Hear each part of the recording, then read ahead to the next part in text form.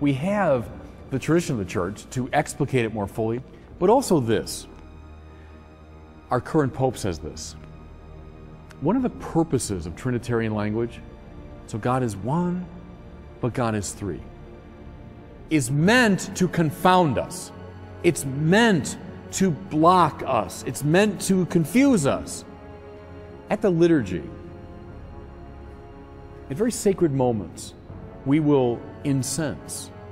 So the book, we incense the ambo, we incense the altar, we incense the gifts. Well, part of the symbolism there, of course, is as our prayers rise up to God and so on.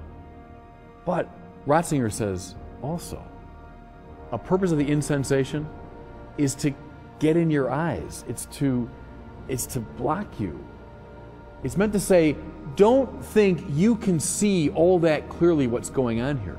Don't think for a minute that you're in control of the situation. You're not. And so Trinitarian language is a bit like that. It's meant to be smoke in the eyes of the mind so that we're not tempted to say, I fully understand God. St. Augustine, who was one of the most profound reflectors on the Trinity, said, Si comprehendus non est Deus. That means, if you understand, it's not God. The minute you say, yes, I've got it now, I understand, drop it, says Augustine, that isn't it. God is ever greater. And the Trinity, I think, is a way of signaling that we never fully understand God. You know, in the liturgy, we use incense, and you put incense around the altar. And to some degree, that symbolizes, our prayers going up to God.